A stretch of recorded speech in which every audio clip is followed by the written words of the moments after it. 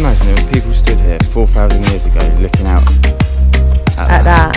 We've decided that we've kind of done Menorca, so we're going to leave now and head to Sardinia.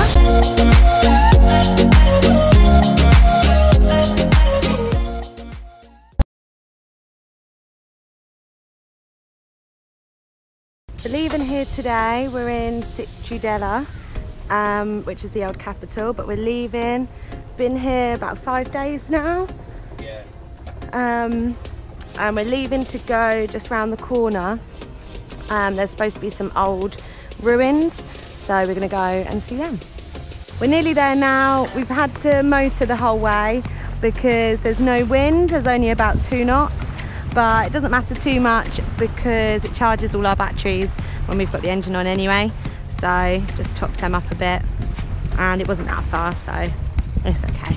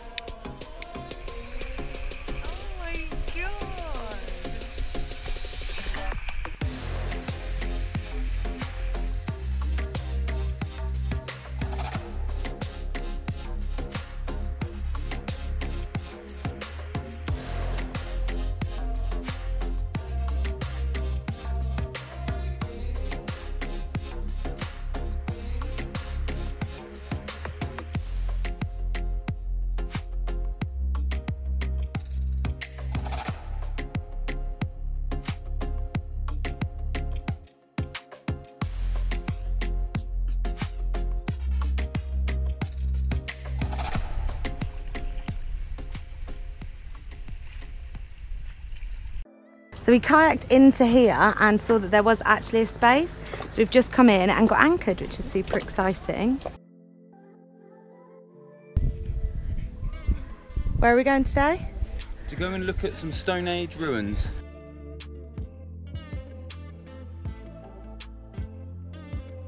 During the late prehistoric times in Menorca, people buried their dead in large cemeteries consisting of hypogea or man-made caves. These caves were dug out of the rock and were usually to be found in cliffs overlooking gullies and the coast, as well as in rocky outcrops in the vicinity of their villages. The necropolis at Cala Morell is typical of the cemeteries during the late Paleolithic period, 500 to the 1st century BC. They were very often located in cliffs in ravines that lead down to the sea. After the Romans conquered the island in 120 BC, the necropolis of Cala Morell continued to be used for several centuries. The necropolis at Cala Morell consists of a group of 15 hypogea, most of them circular in shape or of a more complex shape. These caves were collective graves where members of the same community, clan or family were buried in the same place, with variations in the treatment of the dead according to the customs of the community. A very common ritual seemed to be laying the deceased on a wooden pallet or in a coffin with his or her funerary objects. A different ritual was the laying out of the body on a funeral pyre, placing limestones on top and burning it. The fire would consume the soft tissues and the limestone would convert to quicklime. Once everything had cooled down and hardened, the remains could be collected and deposited inside the cave. There seems to be no social distinction among the deceased, although some of the grave goods found have more value than others. Particularly worth a visit are the 2 oldest caves in the necropolis. They date from about 3,000 years ago and still preserve the remains of a stone passageway. But isn't it impressive, right? People were living in caves like this, but the Egyptians, even later back, had built the pyramids and like the massive temples and stuff. Yeah. Just imagine there was people stood here 4,000 years ago looking out at that. But there was no buildings, no boats. We don't know, there might have been huts and houses and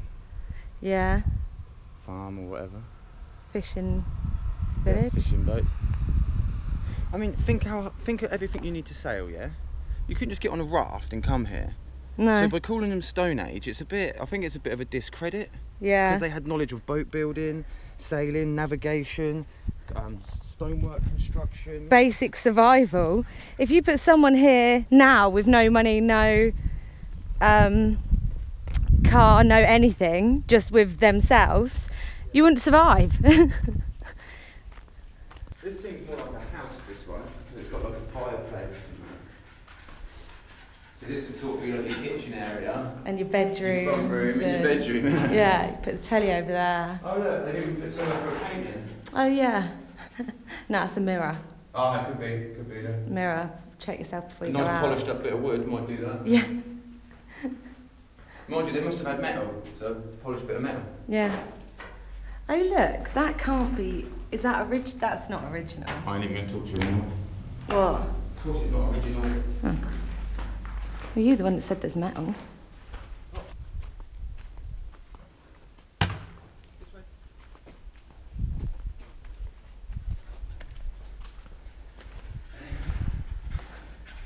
The way they've layered up the stones and everything. Like they've layered up these stones, haven't they? No, it's because it's collapsing. Oh. What this is it's separating from the wall, so it's all about to collapse in.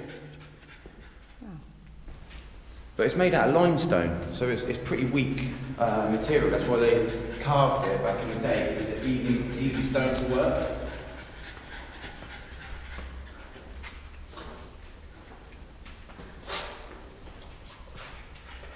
When I say easy, if you feel it, it's still fucking hard. Well, yeah. So as stone goes, it's quite weak. But what's interesting is the Egyptians used pink granite, which is one of the hardest stones you can work. I want to learn a bit more about these Egyptians. I think there's more to know. We've just got back from seeing the caves and we've decided that we've kind of done Menorca, so we're going to leave now and head to Sardinia. Bit of a quick split-second decision, but we checked the weather. It seems like it's going to be okay and we're good to go. It's only a 2-day sail, well, a day and a half, 2 days, so it should be fine. We're just quickly running the water maker to make sure we've got enough water and then we'll be heading off. Ryan, how many miles have we got to go? Well, it's 209 for the shortest point. I've put a bosser in from here, but because of the wind, we're not gonna. I mean, this isn't an ideal day to leave, but we just got a bit bored, didn't we, here? Yeah, there wasn't really anywhere left to go that we were interested in, so we're just gonna go. If it takes us an extra day, it takes us an extra day. We've got water, food. We don't have any gas though. We're very low on gas. Yeah. So might be eating canned food cold, but it doesn't matter. No, it doesn't. No one's ever died from eating cold canned food. I don't know that for sure. That could be a lie. Right. Goodbye Menorca. We've been here quite a while, to be fair, haven't we? 3 weeks or something. Yeah. Yeah, we've been here a long time. We have seen everywhere on this island. We have seen it all. Yeah, it's been beautiful. Well, everywhere coastal. Yeah. So we're leaving from Cala Morell, 209 miles. What time is it? It's 25 past 12. 25 past 12 and the day is Monday? Monday. So hopefully get in for Wednesday. I think Wednesday lunchtime is probably realistic because I think we're going to end up on the north of the island, not Bossa's sort of in the middle. Yeah. The reason we want to go to Bossa is because it's the cheapest marina. And we would like to wash the boat down and just do a few bits. Yeah. We've been at anchor for 2 months now. Something like that, yeah. Yeah. But if we get there, we get there. If we don't, we don't. Yeah, we'll see. We've got the mainsail up. We are just tacking out away from the island because there's not that much wind. We're hardly really moving. So we're just tacking out to get a better angle with the wind, hopefully a bit stronger wind, and then we'll get the light wind out and then hopefully we'll be doing a little bit of speed. What's our speed now? 2 knots. 2. So at this rate it will take us 10 days. 10 days. We decided to get the jib out instead of the light wind, and now we're doing quite well actually. We've got about 5 knots.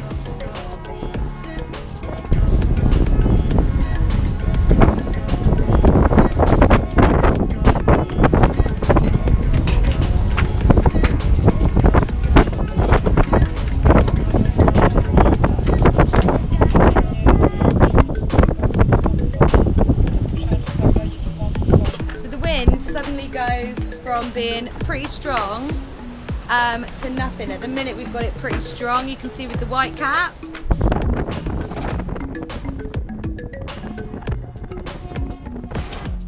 And we've got a nice little lean on.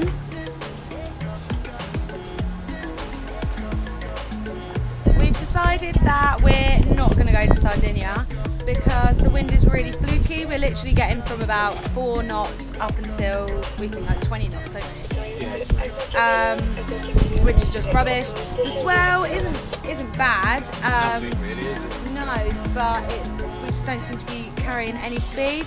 And with it being like this, it's just going to take us so long to get there. So we've scrapped that idea. It was a bit exciting for a while, but it's taken us 2 hours to do 4 miles. Yeah, it's taken us 2 hours to do 4 miles, so it's not worth it. So we're going to go to a different anchorage that we haven't been to before, have a look around, and hopefully we'll be leaving for Sardinia when the wind gets a bit better. The fluky wind turned pretty consistent. We've had about 20 knots and it's been really good actually, really good sailing.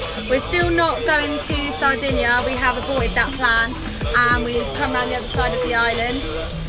But yeah, it's been really fun, isn't it? Yeah. Pops isn't very happy and we didn't quite stir everything that well, so it's all a little bit of a mess.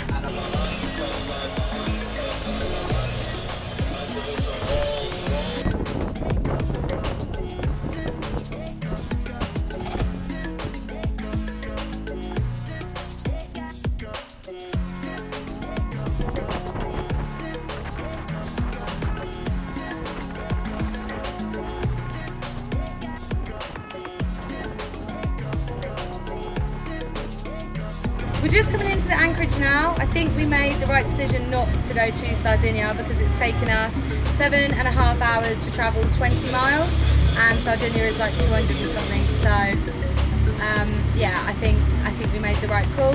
Looks really nice. There does look like a lot of boats up there in the anchorage, so hopefully we can find a space and then we're going to go for a little walk with Pops and find somewhere to have a beer. So we've just got to the anchorage now. It looks really nice. Pops is super happy because there's loads of places for her to go on a walk. So it should be good.